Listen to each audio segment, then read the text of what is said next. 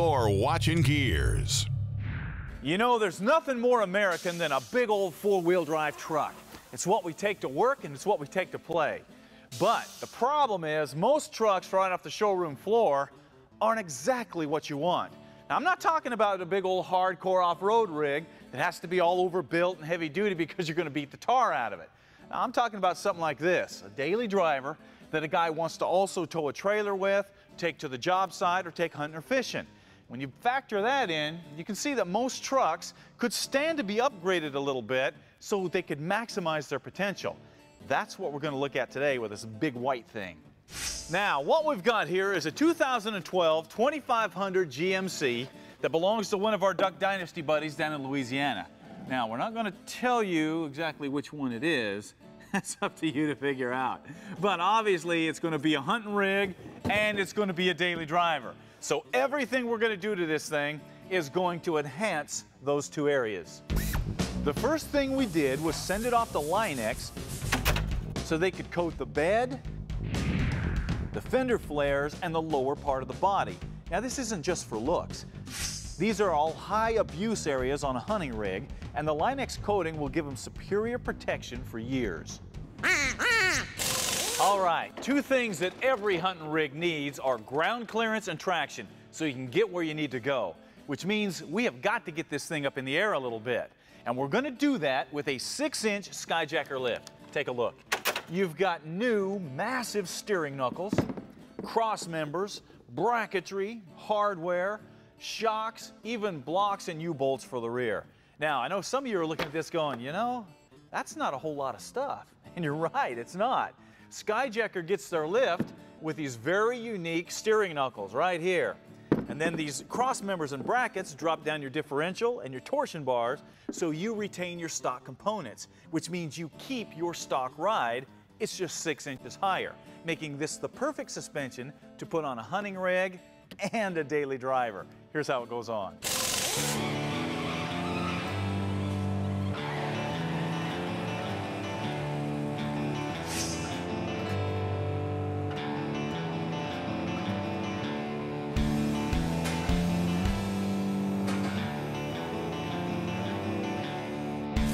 The first step is to remove the wheels and the skid plates.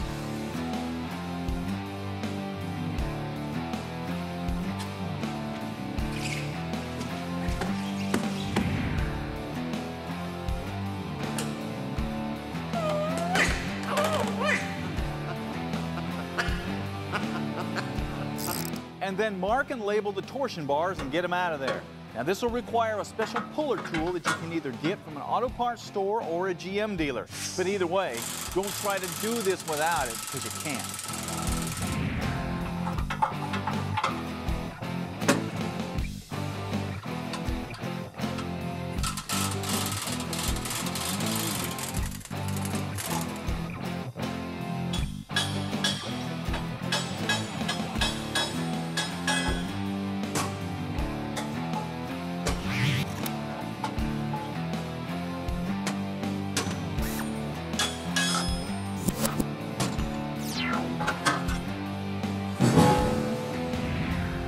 After that, we'll need to pull off the end links, tie rods, calipers, brake rotors, hubs, everything. Because we have to clear a path to get those original steering knuckles out of there.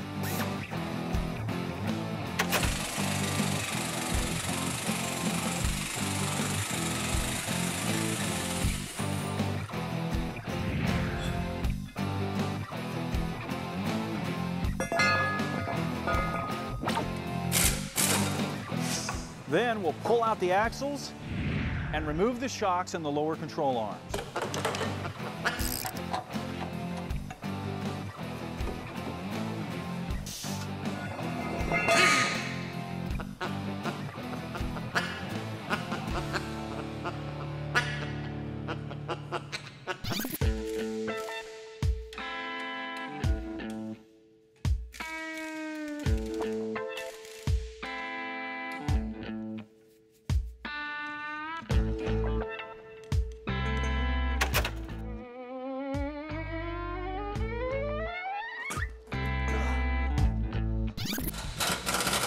Transmission jack is another tool that you're going to need on a project like this because it's the best way to support the differential and keep it from falling on your head when you unbolt it. All right, all of this junk here on the table is stuff that we're going to reuse. All this junk here on the floor, well, that's actually junk, so we're just going to get rid of all that. Now, with all the suspension out of the way, there's only one place that you're going to have to cut on a project like this. It's on this cross member. And the Sawzall is going to take care of that real quick.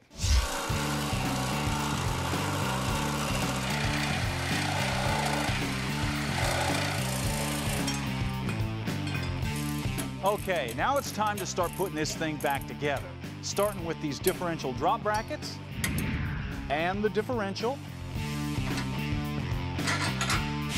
followed by the new front and rear cross members, the skid plate, the lower control arms, and finally the massive new steering knuckles.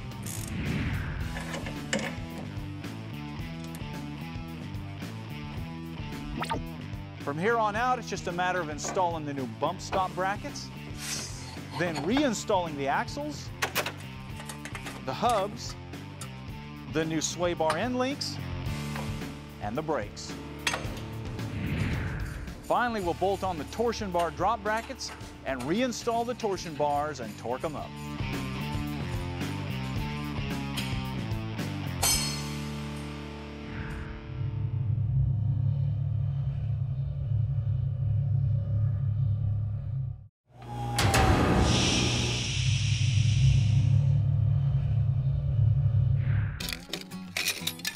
Hey, welcome back to Gearz and the Duck Truck Project. Well, we're taking this big white whale of a truck and making it even bigger. Now, like I said before, this truck belongs to one of the guys from the Duck Dynasty TV show, who you're going to meet here in just a bit. But since it is a daily driver and a hunting rig, we got to hit the best of both worlds with this thing. So we already have a Skyjacker 6-inch suspension lift on it. The wheels and tires that are going to go with it are right over here. For tires, we went to Dick's C-Pick and got a set of these Fun Country radials because they're just a great all-around tire. They're great on the highway and they're great in moderate off-roading or mud. Now, this is obviously not a hardcore off-road tire, but that's not what this truck is. Now, the size we're using is 35 inches tall, 12.5 inches wide, and the wheels we're stepping up to a 20-inch rim over the original 17s. Now, for those who went to BMF, got these all aluminum 8-spokes, so they're incredibly strong. They've also got great powder coating and just enough aluminum on them, so they're going to look really good, especially on a white truck.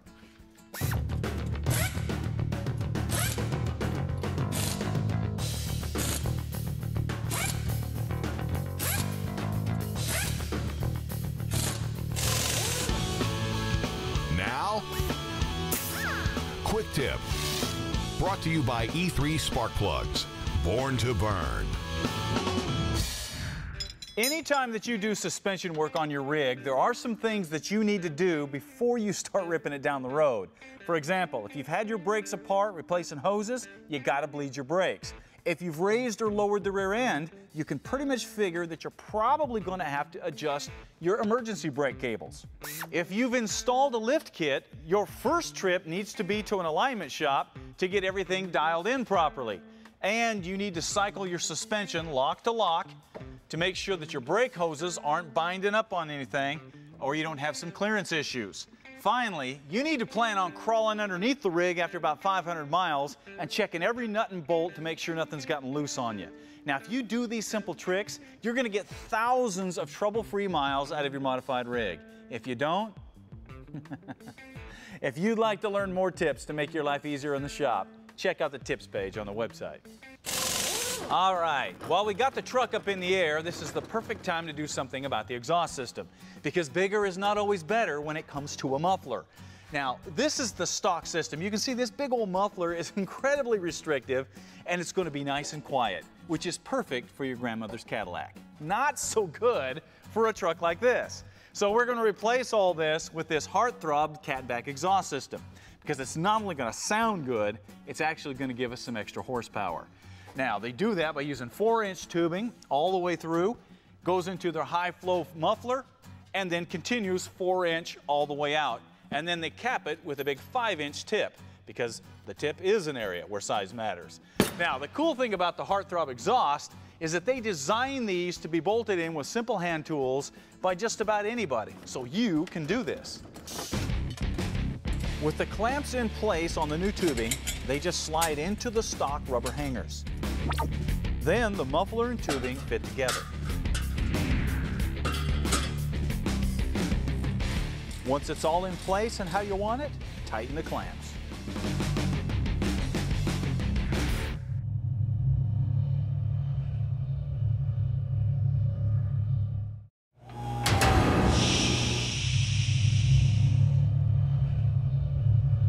Hey, welcome back to Gearz and our makeover on this big white GMC that belongs to John Godwin from Duck Dynasty.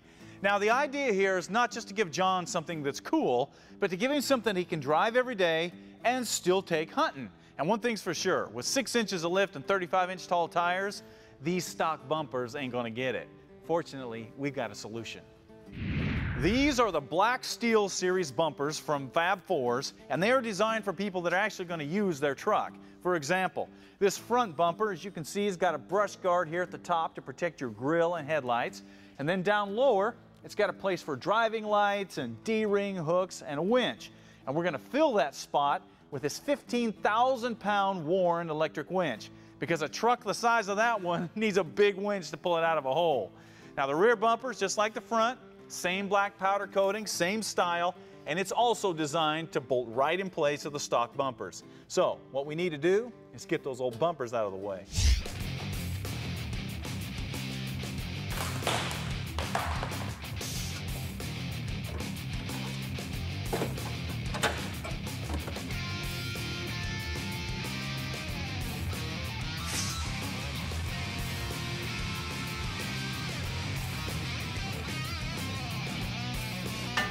Next, we need to install the winch into the new bumper, along with all the bracketry and lights.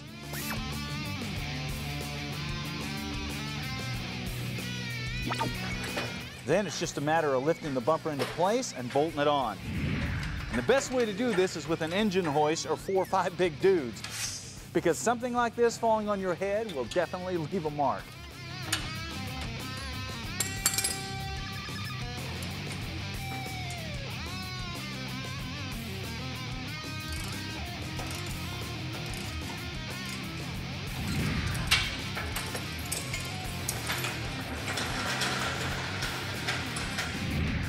The rear bumper goes on just as easily and bolts right to the stock holes in the frame. Now, since we want John's truck to be as unique as it is big, and ducks are a way of life with him, we decided to christen this big white thing Moby Duck.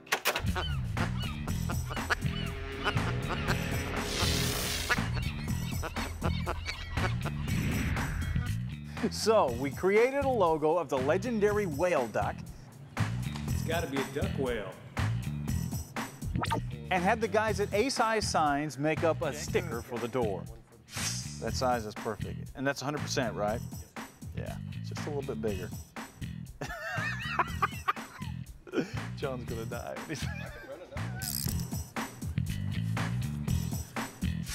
The best part is, John has no idea that he is now the proud owner of Moby Duck. And John's reaction when he saw the truck was just what we hoped it would be. I love it! It's Moby Duck!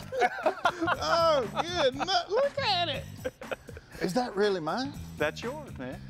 6 inches of lift, 35-inch tall tires. It's all aligned, ready to go. Look at the ducks in there. They put the ducks in there. They were especially proud of that. It's really nice. Now, one of the main reasons that we picked John's truck for a makeover, other than he's a great guy, is he's a real gearhead, and we knew that the truck would be used as it should be. Because we'd tear our bikes down every, during the week and re-ring it, put new pistons in, and be ready for the race the next week. And he just got me in there doing it with him. I can remember being in there and him just tuliping them valves, and polishing them where you could just about look at yourself in the mirror. He had one, we had a stroker kit in one, an XR75, and it had so much compression I kept blowing the plug out. So we was having the helical. We were just doing different things, but that was some good memories with Dad and working on the bike each week. But since John is a hands-on type of guy, well, we didn't want to do all the work for him because that's part of the fun of customizing a rig. So we also loaded him up with some things for him to install, like bed accessories from Amp Research. We also threw in an air raid air intake system, a Diablo Sport tuner, and a set of E3 spark plugs to help give Moby Duck a little extra when it's going down the road. You gonna jump into this, do it yourself? You gonna get Willie and the boys to help you, or what? You made it funny.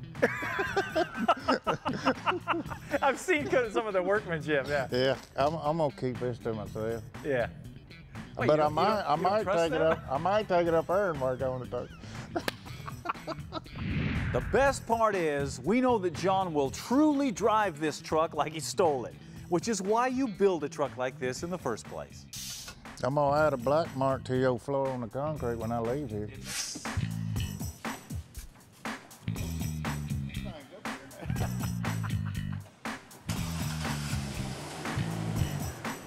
All right.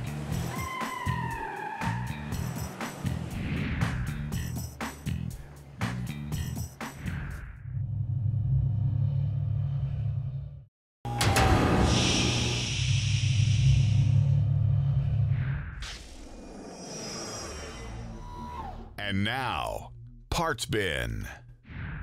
You know, one of the truest sports cars to come down the road in a long time was the Mazda Miata. Just a great handling little car, just a little underpowered. But you stick in a turbo or drop a V8 in, you got that problem solved, and probably create another one, body flex. Well, the guys at Flying Miata have got a solution for that. With these heavy-duty frame rails that bolt right in place over your flimsy stock frame rails and give you much-needed rigidity to your unibody, keep that car from flexing. Now, they also have all kinds of cross-member systems, complete suspension kits, even V8 conversions, so you can build the road or track car of your dreams. If you have an early or late model Miata and you want it to go fast, they call it Flying Miata for a reason.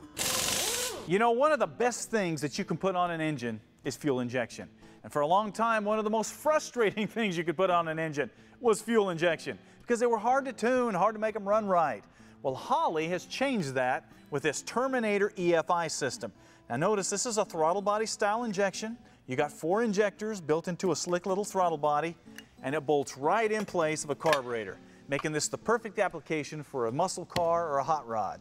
Now, of course, you have the ECU that controls it, and you have this handheld tuner. You punch a bunch of multiple choice questions, you get in the car, start it up and drive it. This thing self-tunes, eliminating all those tuning nightmares of the past. You know, one of the last things that you want to meet on the street is the Terminator. I'll be back.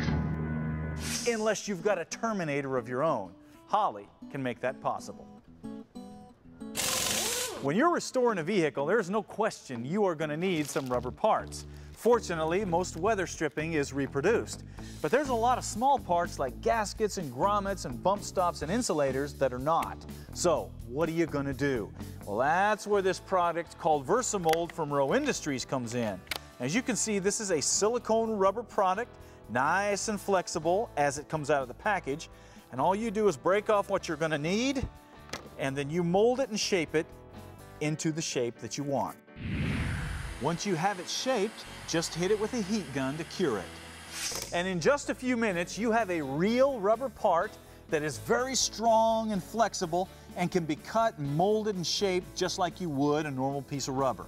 The uses for something like this around the house, the garage, the boat, the ranch are absolutely endless, which is probably why Rowe Industries calls this Versamold.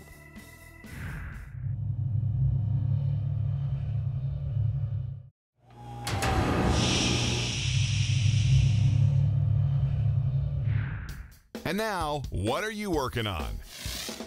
Brought to you by Spiderweb Modular Storage Solutions.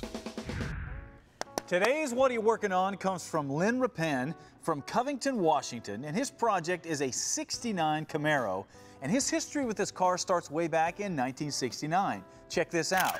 Of course, Lynn is the little guy in the picture. That's his dad who bought the car brand new in 1969. And for the last 40 years, Lynn has been lusting for the car. And then finally, on his 40th birthday, his dad gave him the car. But this is what it looked like, because his dad had been thrashing on it for 40 years, but Lynn didn't care. He started working on the thing. He said the first thing he did is he tore the rear end out, stuck in a 9-inch Ford with 35 spline axles. Then up front, he put on big block springs. He put on drilled and slotted disc brakes. And for an engine, he stuffed in a 496 big block. And to keep the thing from twisting and axle hopping, he put in subframe connectors and traction bars. Now, he said the body was in pretty good shape in the floor, but the fenders, they were pretty rusty. So he ended up replacing the metal in the rear fenders, replacing the front fenders, and completely redoing the interior. But when it was done, this is what he ended up with: a Daytona yellow 69 Camaro. And now it's his dad that's lusting for the car. Which means, Lynn, it's your turn to stick the $100 bill on the dash and see if your dad can grab it. Now, to recognize such a cool project, we're gonna set up your shop with a whole bunch of this spiderweb storage units, so you have room to keep parts and equipment and tools and all the stuff that you got laying around your garage. Also, we're gonna give you a project build book so you can keep track of what you've done to that car. And we're going to give you a year's subscription to Hot Rod Magazine so you can get some more ideas on what to do to the car. Then we're going to give you a Gearz fender cover so you can protect that paint when you're out there working on it. Now, the rest of you guys, if you want to get your project featured on the show, you got to send it in to What Are You Working On. We'll do our best to get it on the air. Also, don't forget to check us out on Twitter and Facebook, because we've always got a bunch of stuff going there too. All right, that takes care of it for today. I got a bunch of stuff to work on here. John Godwin's got stuff to do to his truck. That means you need to get out there and start working on something. We'll see you next time.